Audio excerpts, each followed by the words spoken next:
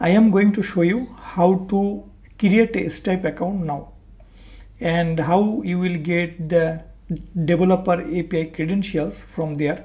So I will show you.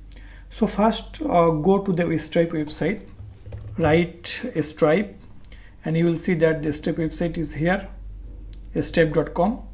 Now I will have to create an account here.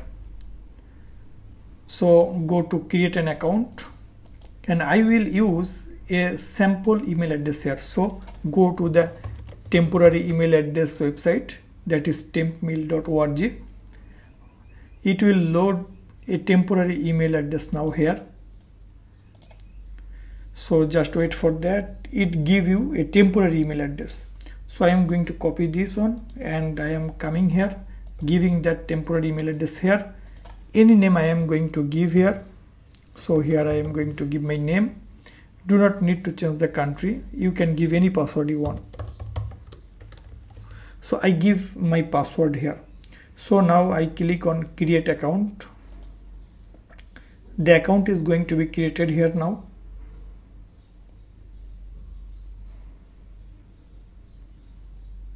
Okay, so the account is created and it is asking me to verify the email address. So go here again.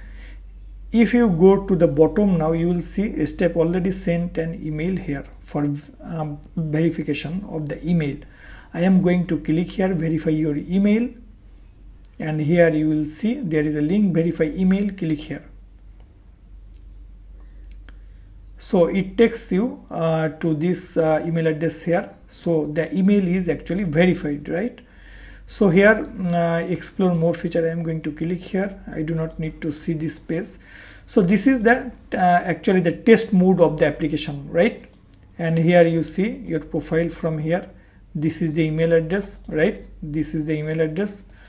Okay. So now I am in the test mode. If you want, you will be able to activate your account. In that case, you will have to give the important information to Stripe.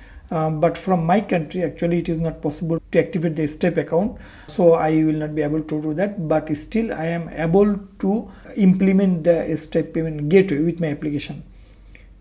Because it gives a sandbox mode or a test mode. And in this case, you will see there is a button in the top, that is a developer button. So click here. You will get the API keys. If I click here, you will see that the Stripe gives me one publishable key and another secret key. These keys are very important for me, and because I will need this key to implement the Stripe payment gateway in my application. If you click here, you will see this will be copied. If you click here, you will see this is the secret key. If you click on it, this will be copied here. So I will use this publishable key and secret key later with my application when I will go to implement the Stripe.